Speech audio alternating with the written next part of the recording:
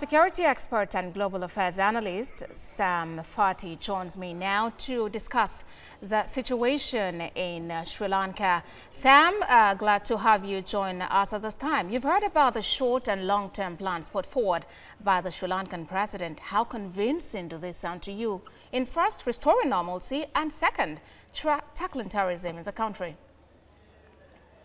Well, I do not think the check on what we would clearly say immigration or immigrants, looking at the number of permanent residents that they have and those that are not supposed to be in the country, is going to resolve the issue.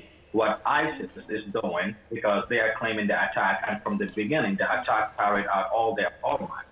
What they are doing is not sending in their people into Southeast Asia or any other nation. What they are doing is they are recruiting locally within these communities that are radicalized to carry out their attacks. And they would help them do this by radicalizing them. And that's the propaganda method that they are using. So what they need to do is to quickly act on the intelligence that they have received. And of course, when they receive this intelligence, mind you, even if they act quickly, the attack could have still been carried out because it was during a very short period. They only received it on the 4th of April. And this is a very little known group.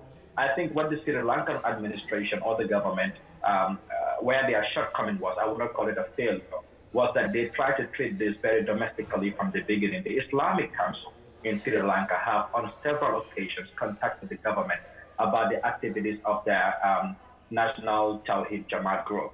And they didn't arrest nobody, they didn't take action, and this is what it leads to. They should have learned from other countries that have used the same political method to address these issues. But as it is now, the ringleader of that group is said to have been killed in that attack. Could that restore some sanity? That's not going to restore any sanity. I mean, this group actually reminds me of Boko Haram in Nigeria. Let me just give it a little bit of a local context. You have a particular leader of the group, let's say in the case of Boko Haram, who was Mohammed Yusuf. When he died, most people thought that, okay, that would be the end of the group. But it led to a more or less very radical guy, Abubakar Shekau, taking over.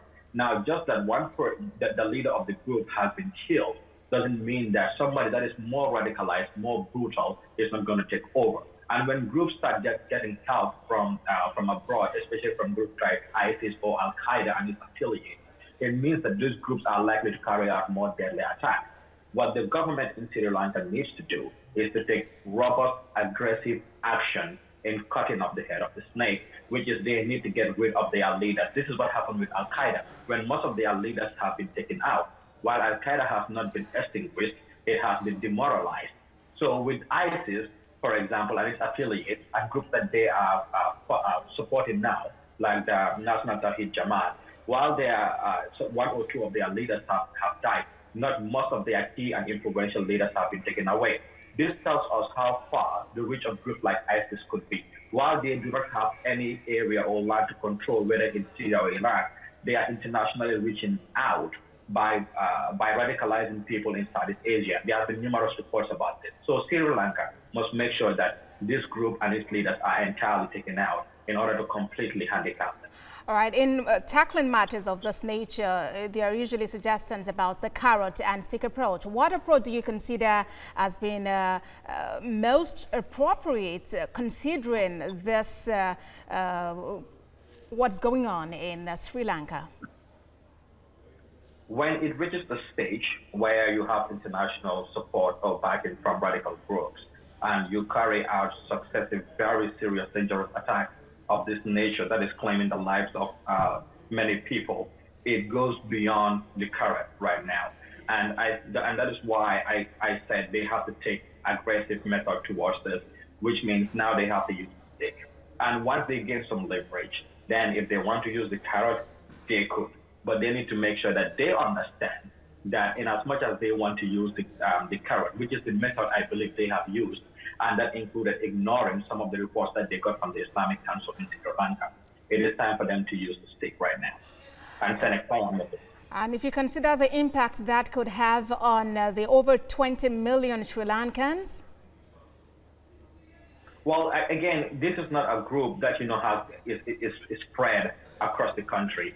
Majority of the Muslims in Sri Lanka are against this group. They have been opposing it. But because of the fact that the government has ignored this group for a very long time, they have been able to get some support, including financial support, from just a minority few influencer, very rich people who are very conservative in that part of Sri Lanka and in other parts of Southeast Asia, which means they need to restructure the way they look at terrorism financing. Terrorism financing happens locally a lot too. So they need to go look at that system and see how best they can curb it. They need to pretty much handicap them. But if they take an aggressive method and people fear that a lot more people are going to die, no, they can still follow human rights. They make sure that they investigate. They make sure that they go undercover to reach to these people and pretty much handicap their organization. It doesn't mean that they have to go on an all-out war. There are different ways of operations that they can do to deal with this issue. Because the world is with Sri Lanka as they work to tackle terrorism in their climate. Security expert and global affairs analyst Sam Phatey, thank you for speaking to us.